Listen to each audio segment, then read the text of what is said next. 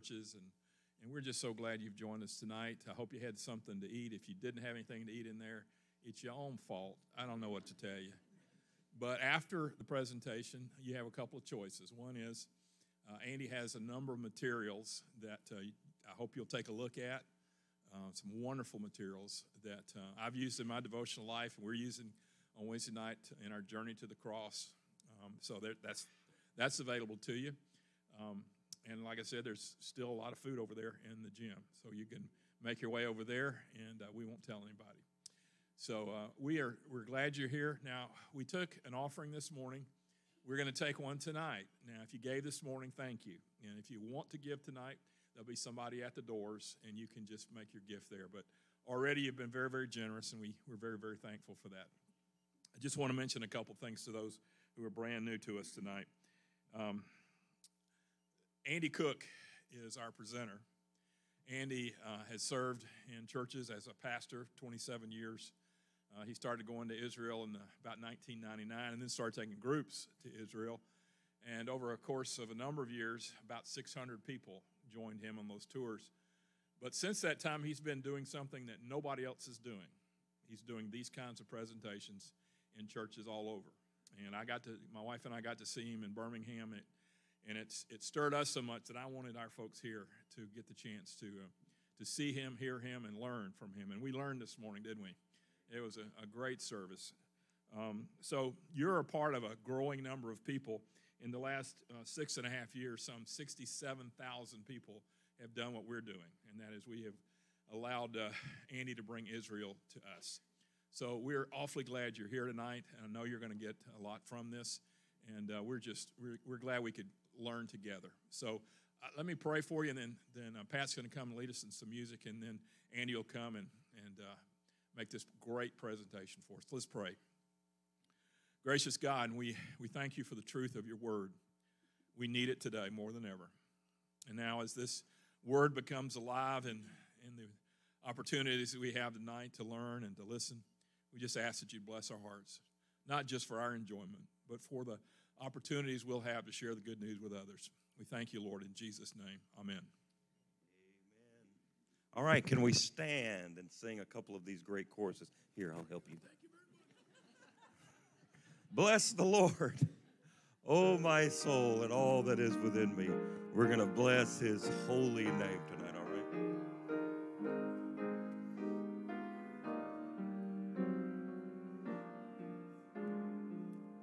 Sing it, would you? Bless the Lord, oh my soul, and all that is within me. Bless his holy name. Sing that again. Bless the Lord, oh my soul, and all that is within me. Bless his holy name. He has done great things. He has done great things. That's good. He has done great things. He has done great things. Bless his holy name. Because he lives, I can face tomorrow. You got it. Because he lives, all fear is gone. Because I know he holds the future, and life is worth the living just because he lives. You sound good. One more time. Because he lives, I can face tomorrow. Because he lives, fear is gone. All fear is gone. Because I know he holds the future.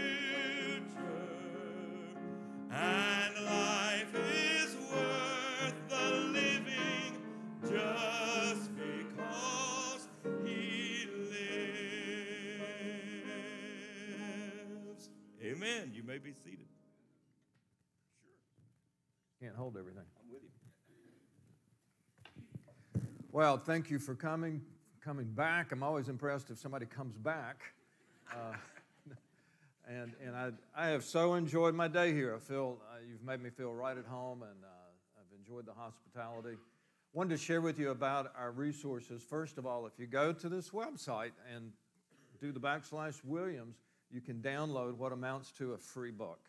And it's what we give our travelers when they go to Israel to help them see. It's got charts. It's got drawings of what some of the ruins look like. It's really, really a cool resource. And it's a PDF file. You can download it. This is The Search for God's Own Heart. It's the story of David's life. First book I wrote. It actually is our best-selling book. And I brought a few copies of that. And maybe we can come back one day and I can do my David and Goliath presentation. But in case you're interested, this is how imperfect people can find the most treasured title of all. How did David, who committed murder, adultery, lied to people, how did he become a man after God's own heart? You know, that's interesting. But I tell you what, if David can do it, then there's hope for me, you know. Now, this is secrets from the ancient path and more secrets from the ancient path. So like this morning's message was one of these. Now, I started writing, well, I was a journalist before I went into the ministry, before God called us to ministry. So I've been a writer for years and years and years and loved to write. And when I first started being published, our publisher was up in Grand Rapids, Michigan, and they took me down to, I almost said they wined and dined me in Orlando, but that would not be right. So, no, there was no wine, but we were dining, and he said, and it was a big meeting of bookstore owners and all. I was really impressed, and at the time hoping to become the next Max Lucado. That didn't work out, but nevertheless, he said, I want to give you some advice on selling books. And I'm like, well, I want some advice on selling books. You're the publisher. And he said, first of all, if you'll write for people who are hurting, you'll never run out of an audience. I thought, that's good. If you'll write for people who are hurting, in fact, if you'll preach for people who are hurting, you'll never run out of an audience. That's a good thing. And then I didn't even have to write that down. I said, well, what's the second one? He said, well, the second thing I wanted to tell you to do is you need to write for women. And I mean, he seriously said that. And it kind of rattled me. And I said, write for women? He said, yep. I said, why would I want to write for women? He said, because women buy books. And I said, I buy a lot of books. He said, he was just eating away. He said, you're the exception. Trust me, you need to write for women. I said, what if I want to write for men? He said, well, in that case, you want to put pictures in your book? So we have lots of pictures in our books. And the book Pastor Mark keeps talking about, it's called Secrets from Via Dolorosa. It also has pictures. I love the pictures in here. More than that, I just love the message. And it's a great read before Easter.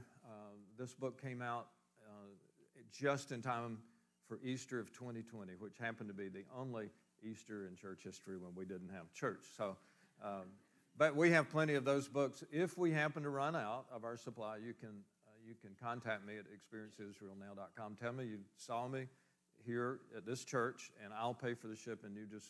We'll work it out. Okay, just call me. Let's see, more resources. We have something called the Photo of the Day. This is free.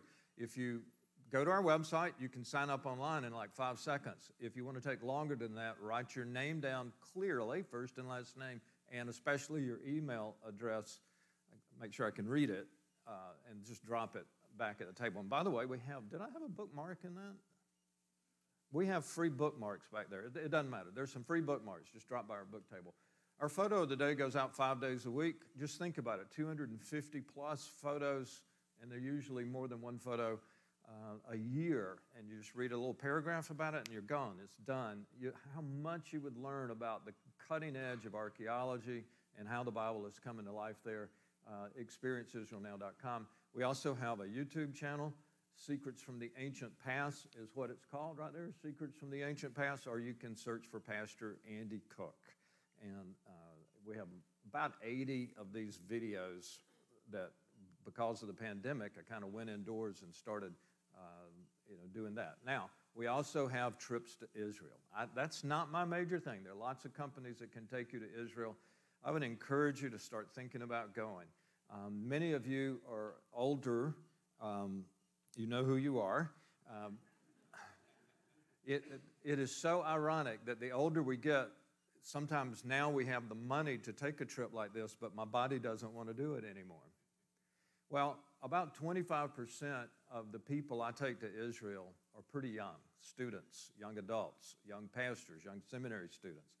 And the only way they're ever going to get there is if somebody makes a financial investment in them. I would like to see more of our pastors go into Israel as a gift of their seminary graduation rather than a retirement gift, so that they could take in these lessons. And it's an amazing experience. We take music on our trips. We have a hiking trip. We have a non-hiking trip. But you are going to do a lot of walking on the non-hiking trip. It's just better weather. It's an expensive trip. It's getting more expensive by the day these days. But I'm telling you, that investment I've made in all, well, I took my wife first, and then all three of our daughters, and they all got married. I took all of their husbands. We now have 6 grandchildren. I'm planning, if my body will hold out, taking all 6 of my grandchildren one day. It's an investment we personally believe in. But here's the deal. If you have somebody in your life that you feel a little obligated to, you just heard the speech and you go, yeah, but I really don't care for him all that much. They act like, look, I'm a preacher, I'm going to tell the truth. If you've got somebody in your life that you don't care for all that much, I've got a deal for you. It's a special deal. We're not going to run it very long, but here it is. If you'll give me half the money, I'll leave him there.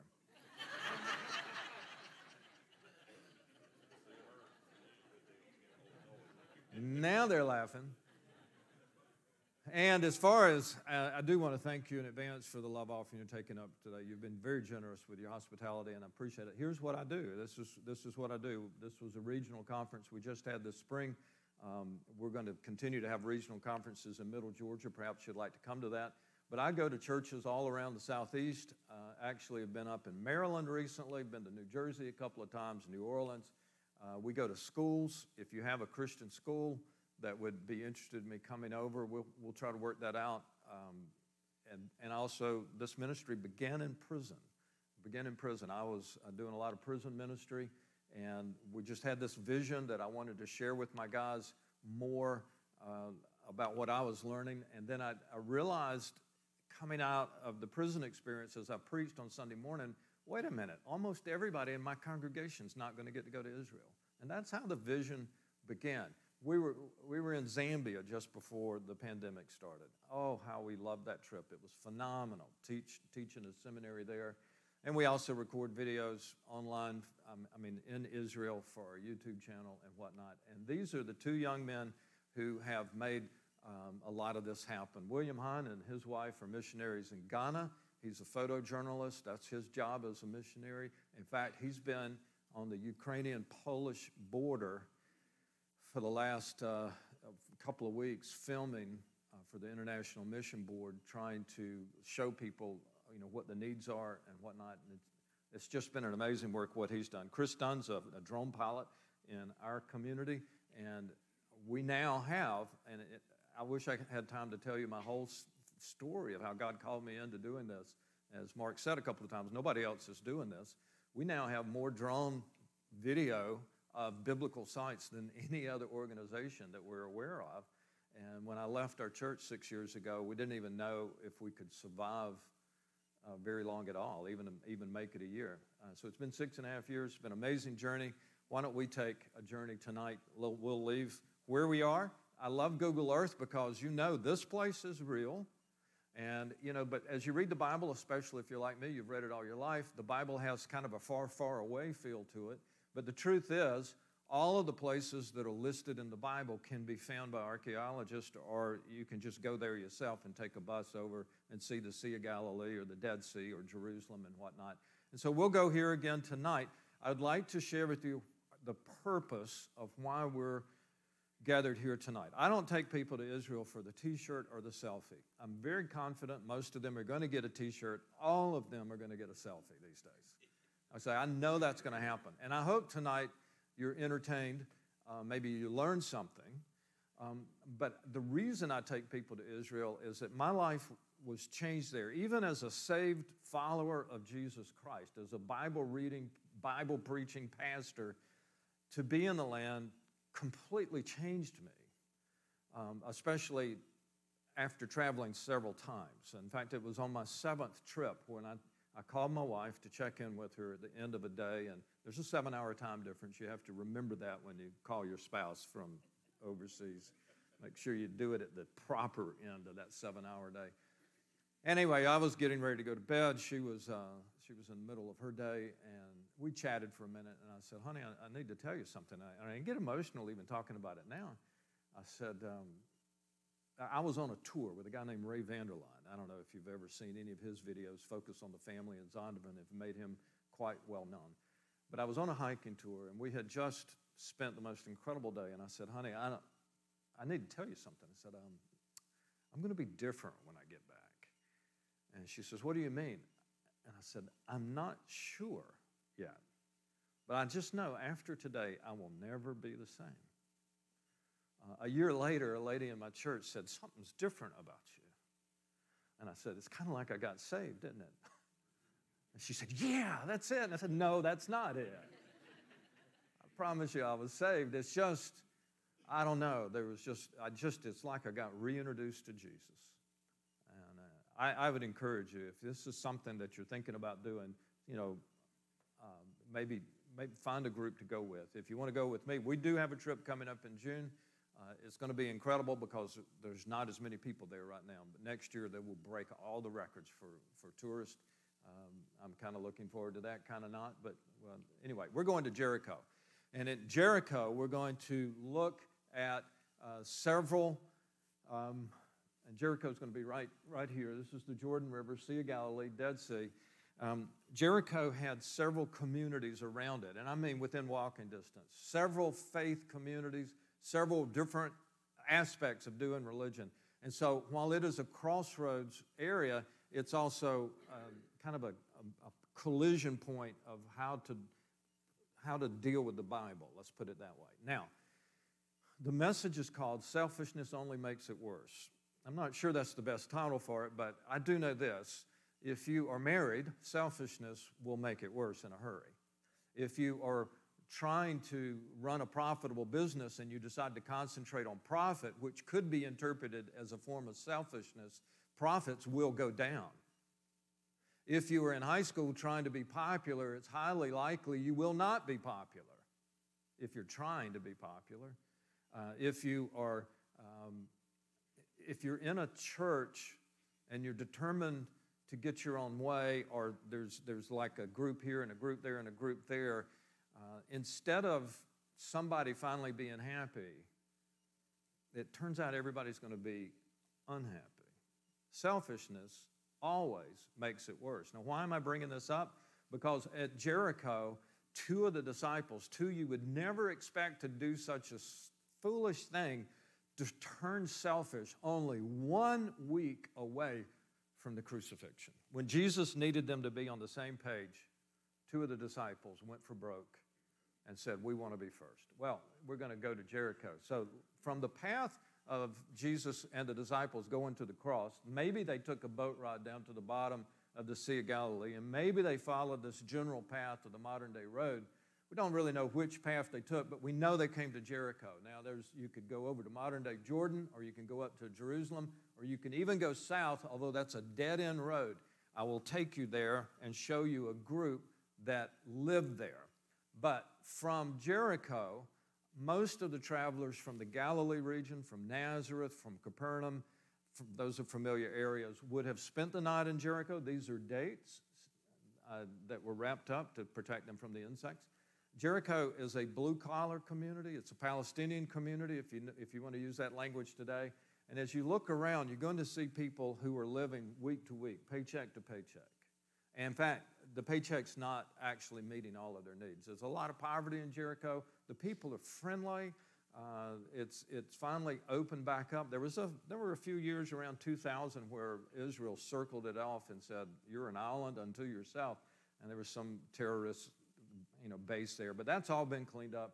And now this guy, for instance, he gave me, what was it, an orange or something, you know, and he wouldn't let me pay him, and I was sitting there taking his picture, and he just wanted me to have the orange. That's Jericho. The people of Jericho have been very friendly and used to people dropping by and spending the night for centuries. And this path of coming down the Jordan River Valley and then going up to Jerusalem was so well known that almost everybody in the Bible that you've ever heard of, you know, took it. Because they need to get up to Jerusalem. That's 18 miles. Now, maybe it's been a while since you hiked 18 miles up the hill, but this is what Mary and Joseph did on the way to Christmas. Pretty sure it was here. This is 800 feet below sea level right here. We got to get to 2,500 feet above sea level. And we know this is the road because there's water on this road. And 40 miles north of here, there's no water. And 140 miles south of here, there's only one source of water. That's at En-Gedi. And that's not really, it's not really on a road anyway, but it is a wonderful road. Now, this is the road right here. It's a path. Keep your eye on that path. It's pretty narrow. When I take my hiking groups on a little 2-mile stretch of this road, they all walk single file. They just naturally walk single file.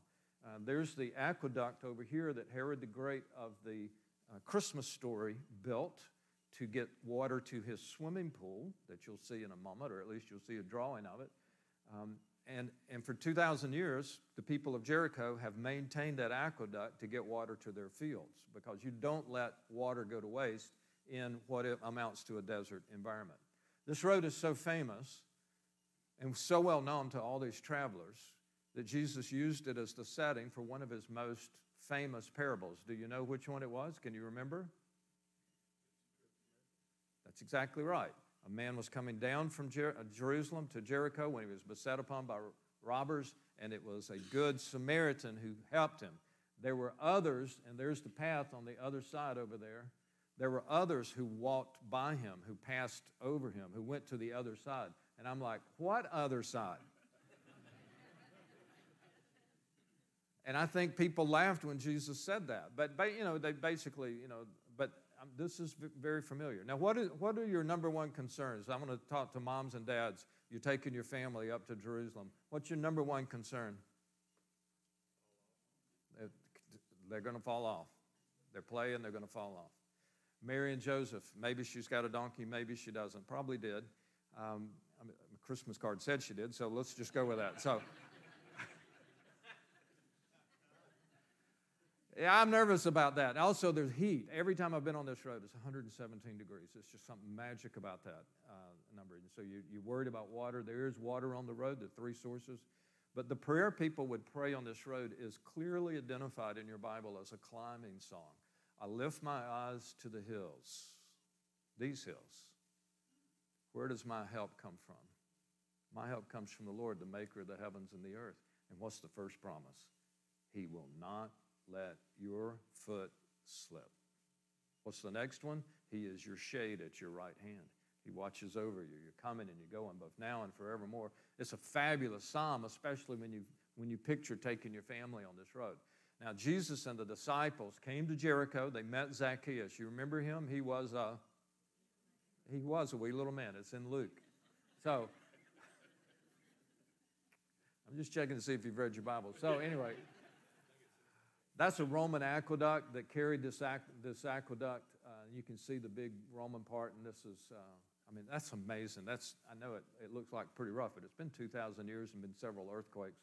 But there's lots of water on this road. So about the time you run out, you can just refill. And that's one way we know 100% this is the road Ruth and Naomi took to Bethlehem from Moab. This is the road David took as he fled from Absalom. You've got to have water. Jesus and his disciples are coming up this road one last time. They have lunch, an early lunch with Zacchaeus. They need to get to Bethany before the sun sets because it's Shabbat. You've said Sabbath all these years. You go to Israel, you'll learn very quickly it's Shabbat. And the Friday night meal is the best meal of the year. But by the time the disciples and Jesus got to Bethany, Mary, Martha, and Lazarus, and were sitting down for the best meal of the week, the disciples are arguing about money. By the next Thursday night, nobody will even pretend they know about washing feet, much less go around the corner and get the basin and get some water in it and a towel and that kind of thing.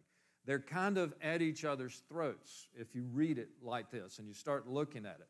Something happened in Jericho the Friday before Good Friday that threw this little band of men who had been with Jesus 3.5 years into chaos.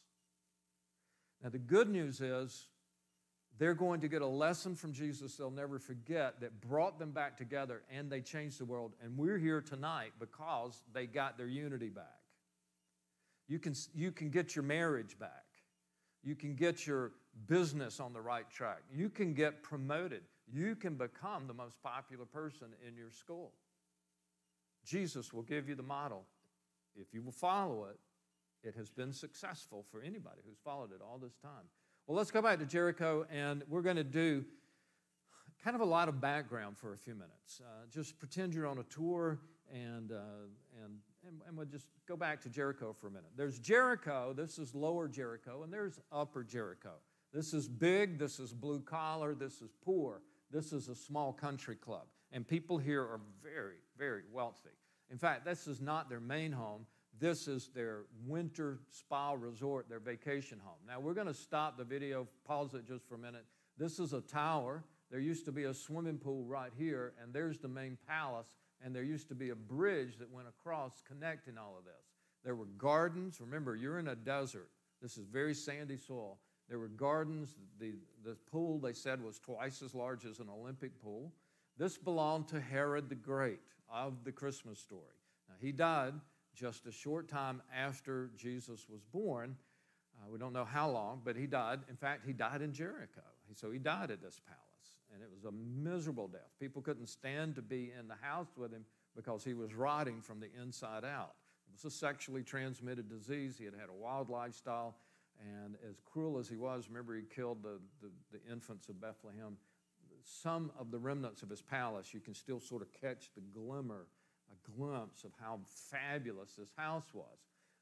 Now, this palace actually broken into three different parts, the tower and then another piece, and then this is the main banquet hall.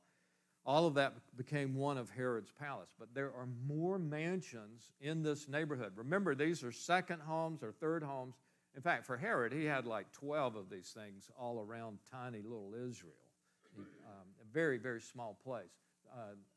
And so who else lived in this neighborhood? Who else lived in the neighborhood? Who else had enough money to have homes even close to this size and who could come down from Jericho in the cold winter and just kind of lay in the sunshine here in the summer, in the winter, and get away from the snow in Jerusalem? The answer to the question is kind of surprising. It would be the priest who were running the temple. Now, why is that surprising? Because while it's okay to pay your spiritual leaders a very good salary, or let's give them honor, double honor, even Scripture says that's fine. But really, second homes down here with the richest man in the Middle East? It's like your pastor likes to play golf. Okay, that's great, probably good, But does he really need a private jet to fly down to Mar-a-Lago to be a part of that country club? No. It was a rhetorical question, but you already knew the answer.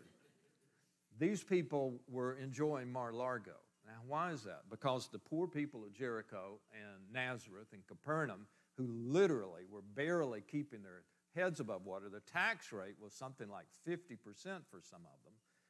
And they're, what if it doesn't rain and your crops don't grow or your goats start to die?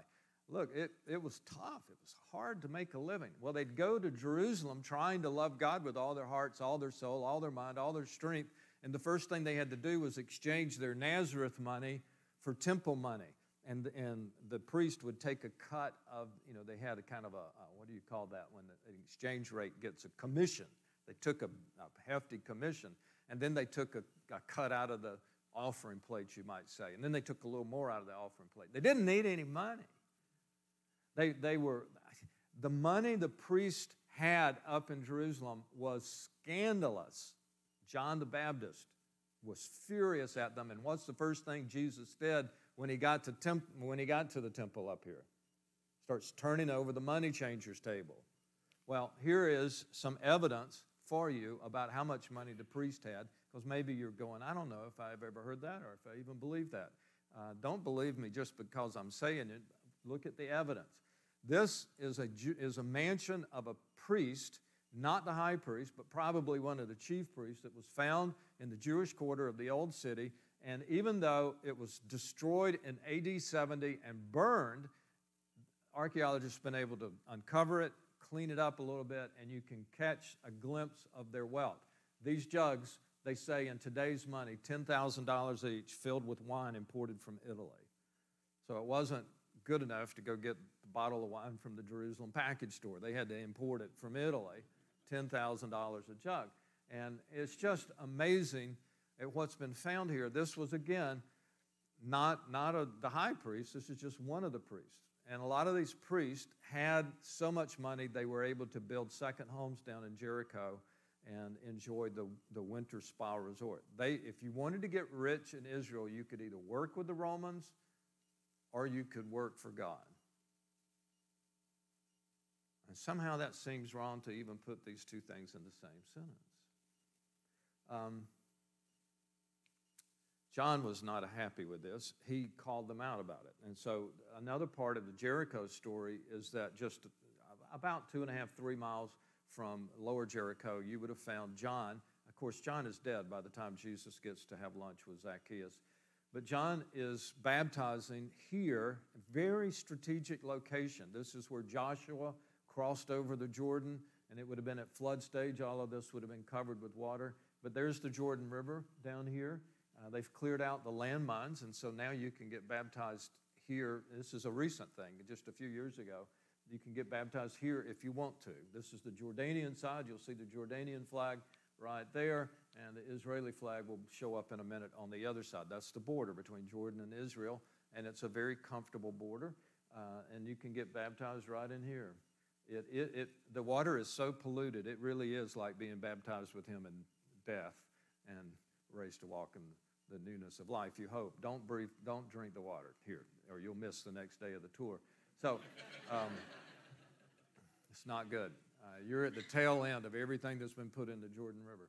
Anyway, think about all of the symbolism that's here. This is where Joshua crossed over and the people began to take the promised land. This is where Elijah and Elisha crossed over. Elijah's taken up to heaven, and Elisha alone crosses back over. This is where new things happen. This is where new ministries start. This is where Jesus will announce the beginning of his ministry, and he's baptized somewhere in the general location.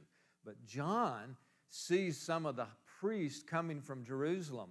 Did they come all the way from Jerusalem, or were they just bored over there at the country club? They had a horse track. They had all kinds of things over there at the country club that archaeologists have found. And he blisters them when they show up, says, "You brood of vipers, who told you to flee from the coming wrath?" Well, obviously, that was not a popular message with the most powerful people in Israel. And so John is arrested, and, one of Herod's sons had married his brother's wife, and it was a mess, and John had called them out about it. John is arrested, and Josephus, the historian, says they took John to Machaerus. Machaerus is in modern-day state of Jordan, and it is an incredible fortress. It's up on a hill. You can see the ruins there on top of that. I didn't take this picture. These, I think, came from National Geographic, actually, and they're kind of fuzzy. We hope to go to Jordan in April and get our own high-quality images here. If you don't mind praying for that trip, that's kind of like seeing, it's like we don't know if they're going to let us shoot drone video or not, and we don't know if we're going to get arrested or not. That's what I'm saying. I always kiss my wife one more time before I leave on these trips, and I would really appreciate the prayer cover. But Machaerus was built up, and it would have been an incredible thing. And that's where John was executed, inside of the Dead Sea.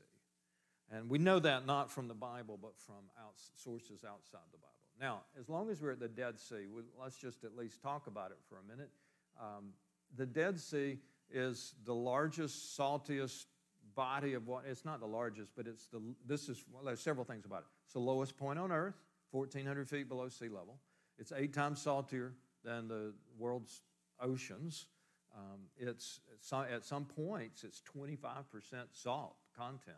And there are other minerals in there. Nothing can live here. That's why it's called the Dead Sea.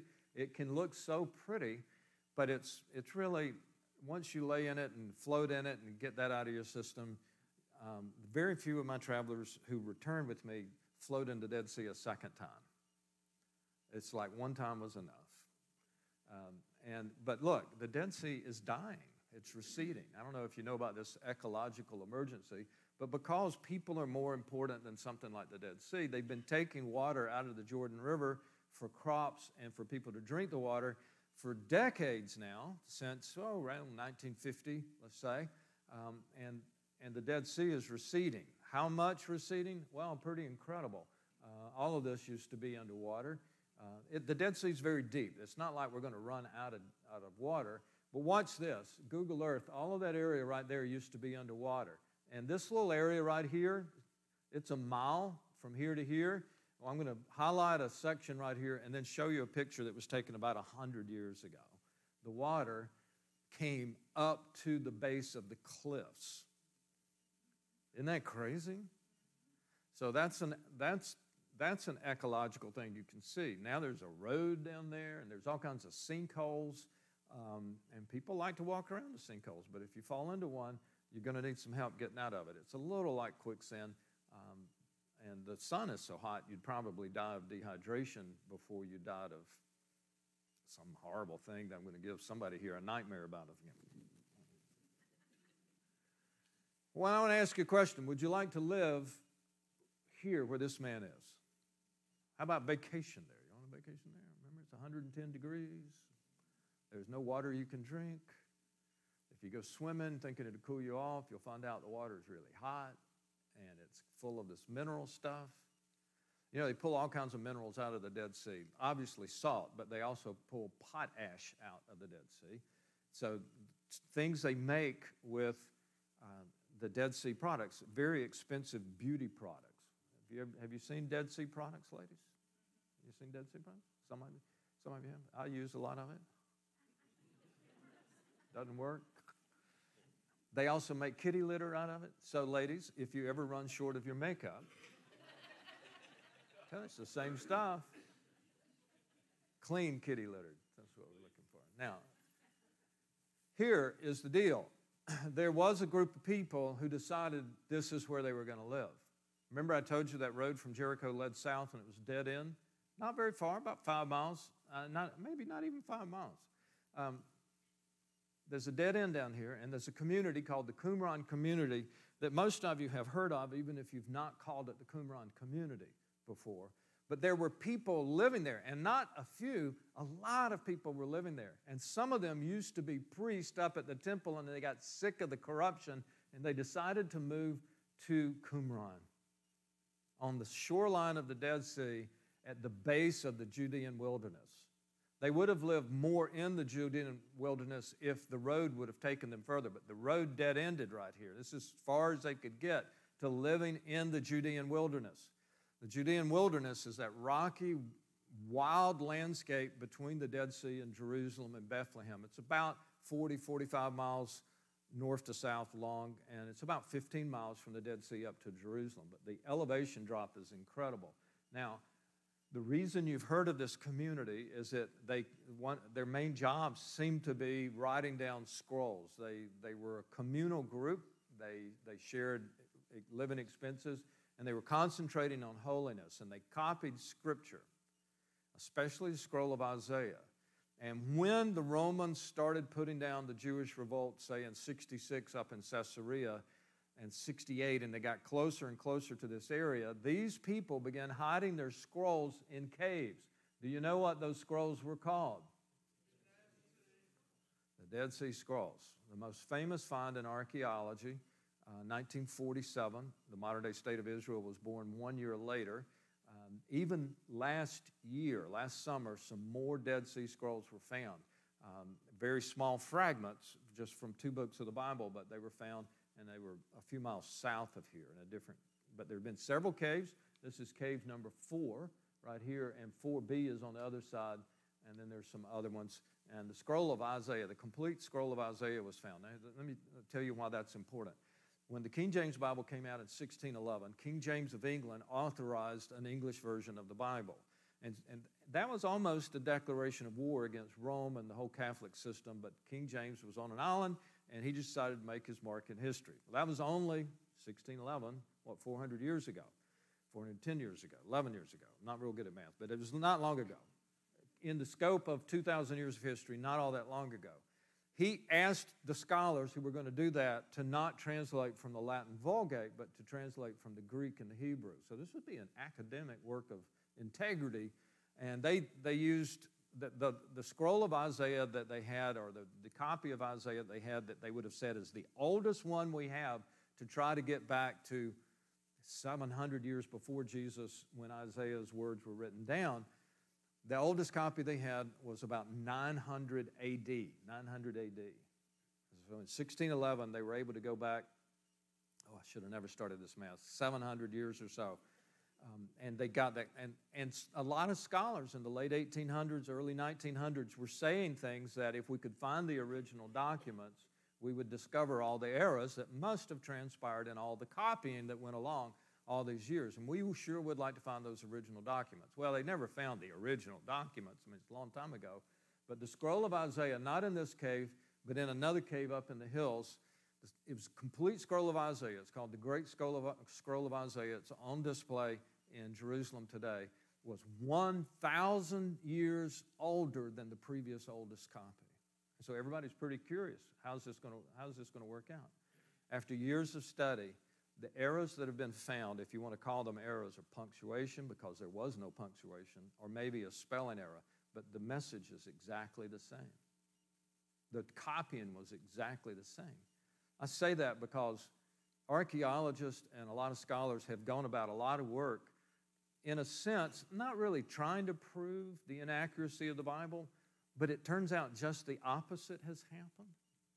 And I want you to know, when you open your Bible in the morning and you read something out of it, that it's a really good, accurate copy of what God intended for you to read. It's faithful. And these people did it. But the thing is, why did they do this? Why would they want to live in a place like this? This is their community, an aerial photograph. It's so hot here. I mean, for years, I would walk away. We'd be driving away in that air-conditioned bus, and we would have visited Qumran, and I would go, we forgot to take pictures again. I mean, it's seriously so hot that all you really want to do is leave. I'm not making that up.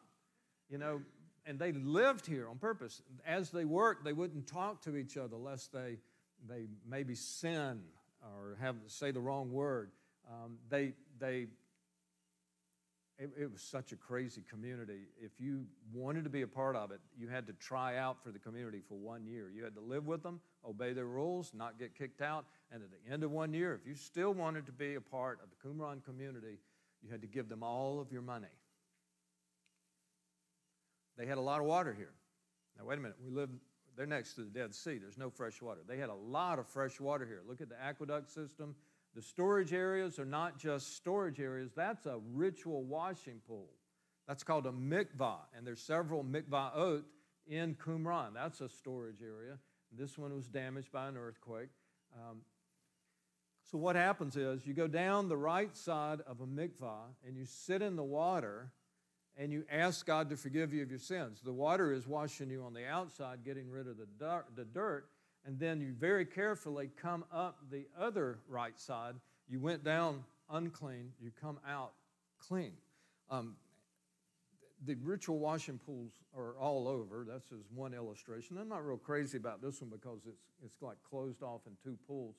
But this one is in Jerusalem. There's several mikvaot in Jerusalem around the Temple Mount area. You remember the day of Pentecost? How many people accepted Jesus on that day when Peter preached? 3,000, and they were baptized. It sure helps that there are a lot of these ritual washing pools around with fresh water in them. My question for you would be, where in the world did the men of the Qumran community get their fresh water? And the answer is they went up in the hills and built a dam.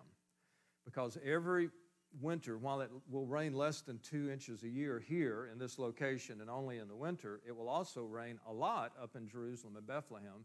And as the water, some of it waters the crops and gardens and whatnot, but a lot of it's going to run down this eastern slope, 1,400 feet it's going to drop, and by the time it gets here, it's in a full-blown flash flood, raging rivers. And they built dams across areas like this. I don't know exactly where they built the dam. Maybe it was here, but look at this.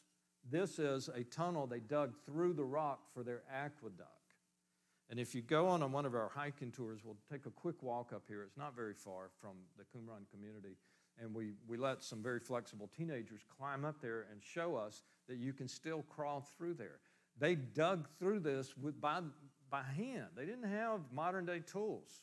They wanted the water to be able to get down there, and they must have had a system of releasing a certain amount of water each day, and they had plastered the whole thing so they wouldn't lose a drop, so they could be ritually immersed every day in their efforts to be right with God. Like the man copying the scroll of Isaiah would get to the part, he would come up to the name of the Lord. When he gets up to the name of the Lord, he would put his quill down and he would go outside to the ritual washing pool and he'd get down in the pool and he'd pray for God's forgiveness. And then he would come out and he would go over to his desk and he would write the name of the Lord and he would go back and he'd get in his ritual pool and he'd ask God for forgiveness and he'd come back. This was a very, very, do you know how many times the name of the Lord appears in the book of Isaiah? I can't count them. But they were very serious about holiness, righteousness. Why is that? Well, Isaiah said this, and this was their favorite passage. John liked it a lot too. In the wilderness, prepare the way of the Lord. Make straight in the desert. This is the way they read it. The rough ground shall become level. The rugged places a plain. The glory of the Lord will be revealed. If enough of you will get serious enough about holiness and actually go down in there. That's the way they read it now. I'm not saying that's correct. But if enough of you will go down there and commit yourselves to 100% holiness, loving God with 100% of your heart, 100% of your mind, 100% of your strength, 100% of your soul, Messiah will come. And all this corruption up at the temple will stop. And it turns out, you could say it like this, it worked. Because just a few miles from where they were writing down those words of Isaiah, John's baptizing here, and Jesus comes to this area, and he says, John, I want to be baptized. And, of course, there was a little bit of a discussion about that, but he was baptized, and he came back up, and there's a dove that lands on him. And where did Jesus go next? Into the wilderness. He went right by the front door of the Qumran community. I spent 40 days in the wilderness.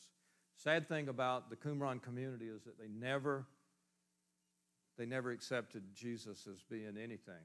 I mean, they said, no, he's not it. The Qumran community, the Essenes they're called, the Essenes, had in their minds that there were going to be two Messiahs. One would be a military leader who would overthrow the Romans, and one would be a spiritual leader who would set things right at the temple. Jesus was obviously not interested in the military thing, and he wasn't doing everything in their minds just right, so he must not be the Messiah.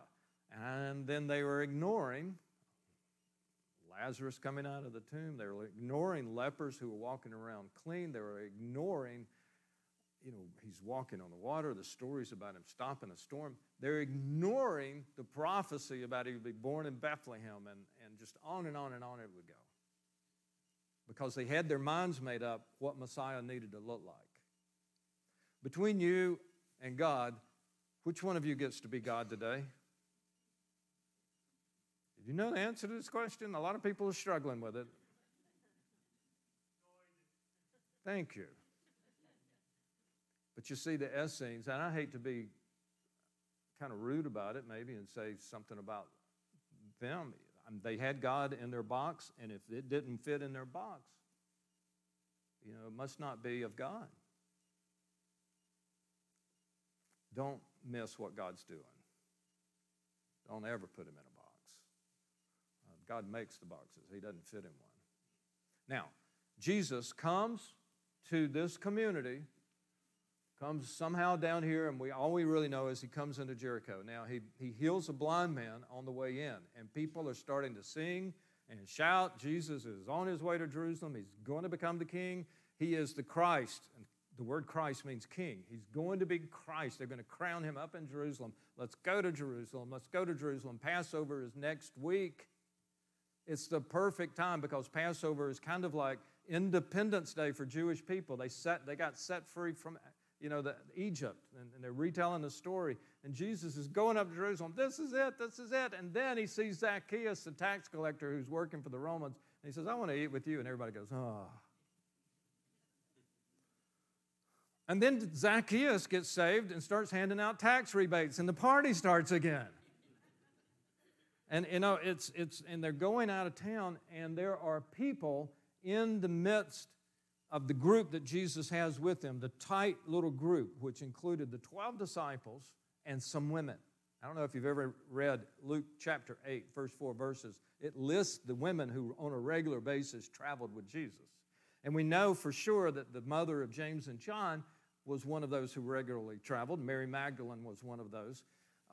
So there's a small group, not just the 12 disciples, who are around Jesus, who've been with him for the better part of 3 years. And Jesus is going to have to pull them aside, but there's some in that group who are starting to see how good this is going to work out. They're on the cutting edge. They're at the perfect position to ride this wave, and they're going to have the next homes in the winter resort country club of Jericho.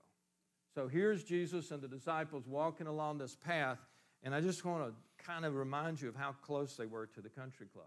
Because if you back this up, guess what you're going to see? Can you picture the grass, the swimming pool, the trees, the people lounging around? And there were those who thought, yeah, I think I'll take that house right there. That's going to be good. That one's going to be empty, so I think I like that one. We're going to cash in on this Jesus movement.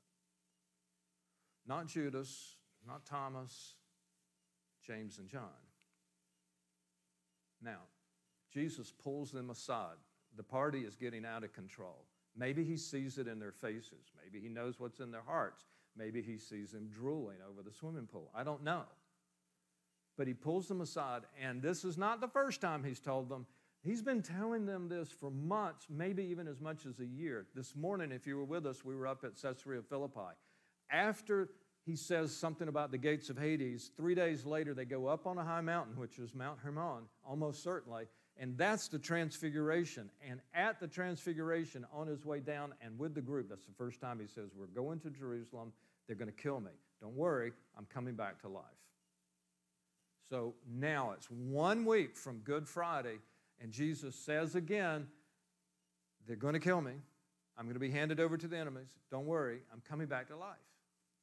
But you guys, get it together. Make sure you're with me. Can you imagine how much Jesus needed them to be of one heart and one mind right now? Well, that's verse 17, 18, and 19 of chapter 20. Watch what happens in the next verse.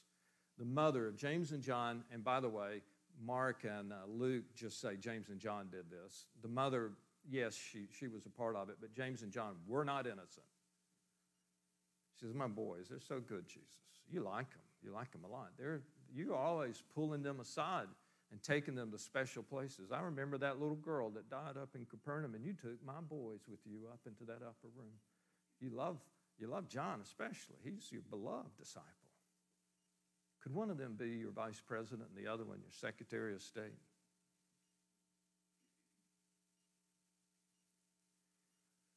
This is what I want you to pay attention to. When the 10 heard about it, they listened to it. They were indignant. Simon's over there going, excuse me, there were 3 of us? Always 3 of us? I was at the Transfiguration. I saw that little girl raised to life. There are 3 of us that Jesus has been pulling aside. But guys, do you remember who he called the rock? And he said, you're the rock. I'm going to build my church on this rock. I'm the leader of this group. And I'm telling you, by the time they get to Bethany, and Jesus probably walks up there all by himself, just like, what did I do? Did I just waste the last 3 years of my life? Did I pick the wrong 12? They're arguing over how money could have been spent, and yet they all know that if Judas gets it in his bag, it's no telling. There's just no accounting of it. And speaking of Judas, if James and John are going to make their move, maybe I should make mine. I'm telling you, this indignation is difficult. Difficult. It's impossible. Marriages cannot survive selfishness. They just will not. Well, you might stay married legally, but you're not going to enjoy it. It's more like a prison sentence. You want to be popular in high school, trying to be popular, it ain't going to work. You want to concentrate on profit, you'll start losing profits immediately. They get all the way up to Jerusalem, and they come down the mountain on Sunday morning with the Palm Sunday thing, and it's fabulous, and then Jesus starts turning over tables, and people thinking, oh, he's doing it. And yet, it just kind of peters out. And the crowds went away, and then they find themselves alone on a Thursday night. And they're having the Passover meal. Everybody's having the Passover meal all over Jerusalem, all over wherever their Jewish families are gathering, but especially in Jerusalem. And they're still at odds with each other. Because this thing with James and John, man, that was bad. And all of a sudden, around the corner comes Jesus with a towel around his waist and a basin full of water, and he starts washing feet. Simon objects, but gives in. Judas has a money bag that's full of betrayal coins, kind of bumping his leg as Jesus is washing his feet. And he washes them anyway, probably looking him in the eye. And he stands up and he says, here's how you save your marriage. Here's how you save your business. Here's how to become loved by all the people in your high school. Here's how to save your church.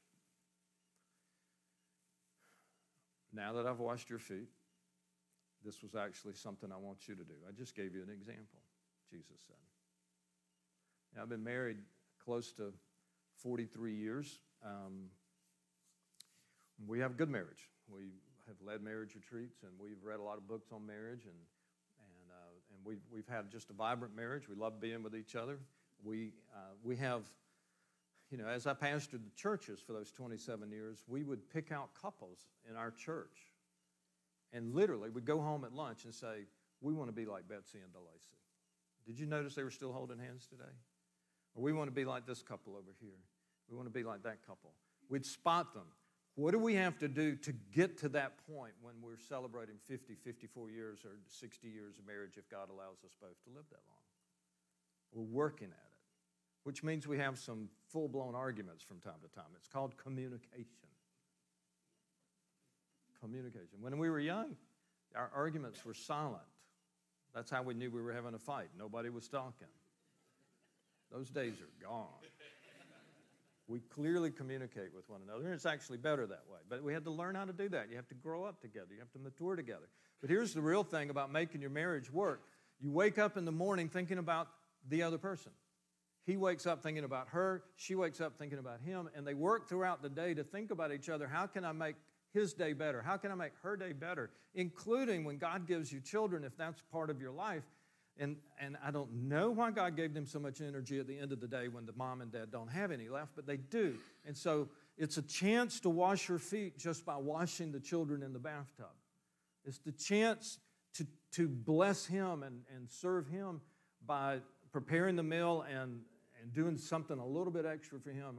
Or she's usually the one with this chore, and I'm going to do it tonight. Or he's the one who always does this. But you know what? I'm going to do it because I think he would like to do this. And you just serve one another, and you serve one another, and you serve one another. And you would think, some people would think, I don't want to be a slave to somebody. And listen, I promise you, you don't go to bed at night thinking, how did I get rooked into this relationship? I'm just a slave. No. You go to bed at night going, how in the world? I am the luckiest person in the world. I'm married to a person who's been serving me all day long. Tomorrow, I'm going to win this contest. You want to be popular in your school? This is it. This is how you do it. Make everybody else popular. remember their names, find out what they're good at, brag on them, just keep talking them up, talking them up, talking them up. By the end of the year, guess who's going to be the most popular person in your school? It works in reverse.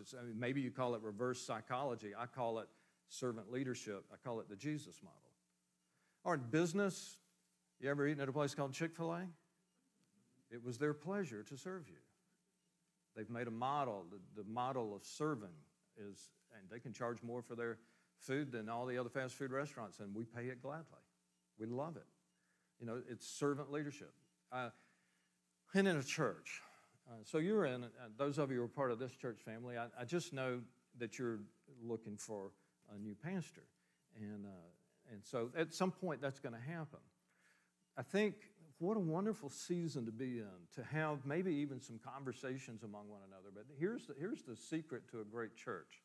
You develop a group of people who walk in the door saying, how can I help? How can I serve in this church family? Not, what can you do for me and our family?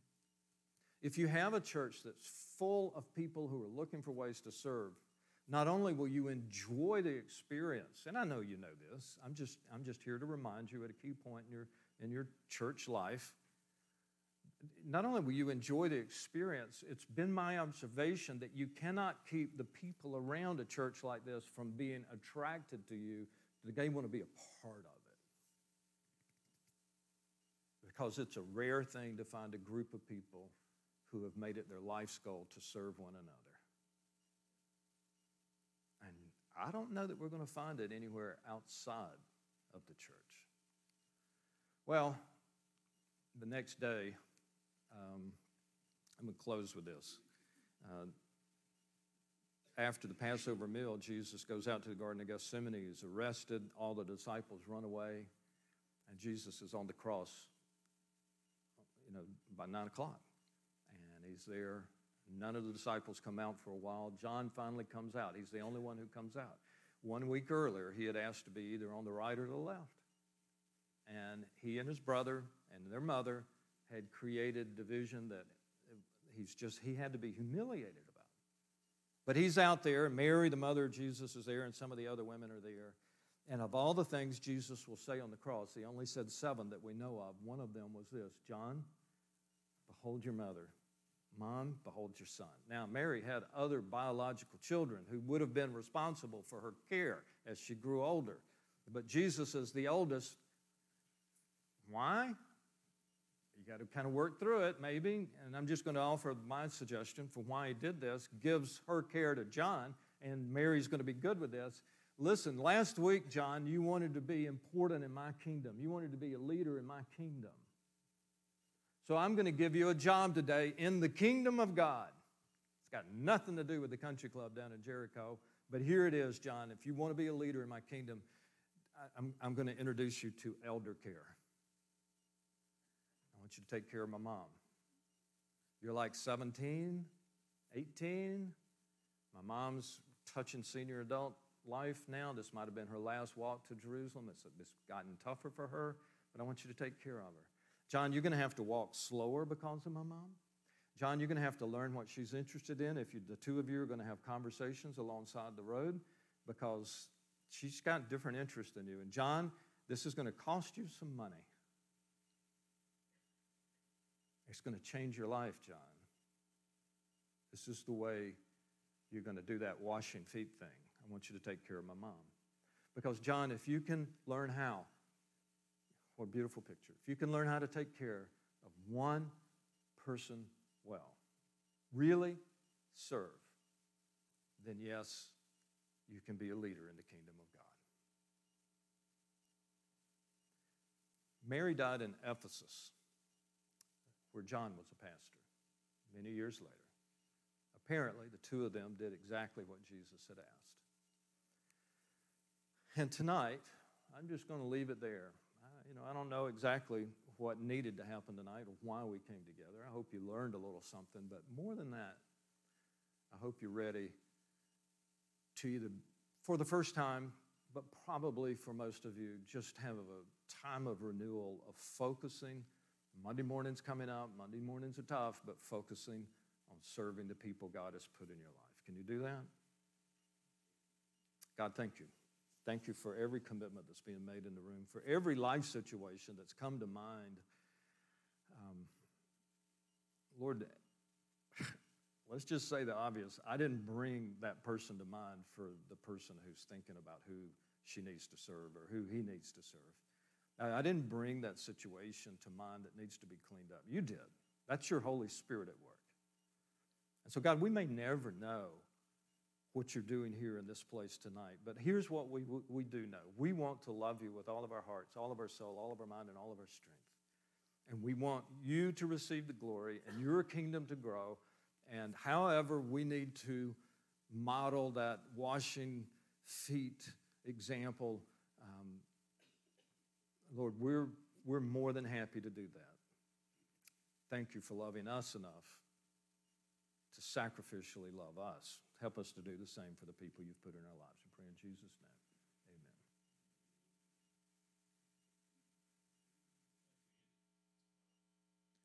We are so thankful that you've come our way and you have touched our lives in a lot of ways. Wednesday morning, this community will have the opportunity to honor a man who sort of set the example of servant leadership. Bob Ford will be missed, and that service will be held on Wednesday morning at First Baptist of Jacksonville. Let's remember that family, if you would. If you're here tonight and there's some things that you need to settle in your own heart, I just hope that you'll find a way, or find a person, find somebody who would be willing to listen, and that you take what you've heard and what you've experienced and do something with it. Or you can just go on about your week. I hope that's not the case. As we close tonight, Andy will be around for a while. You know, there's some materials that will be available to you. There'll be somebody at the doors to receive a love offering if you wish to give it. We've been honored tonight by your presence and by the leadership of a man who is doing a great work. And I hope he can come back to our community and open some more doors of opportunity and learning. Let's pray for him. And as we close tonight, let me just pray a blessing over him. So would you bow with me before we go? Gracious Father, we've seen some things, we've learned some things, not just for the sake of gaining facts, but of examining some matters in our own lives and dealing with maybe some tough questions. But there are people that you place around us that are not there by accident. I don't believe in coincidence, and I believe that every one of us in this room can serve at least one person. And may that be our goal this week. May that be something that we choose to do with our time, our energy, our talent. Help us, Lord, to be like you. We pray in Jesus' name. Amen. God bless you.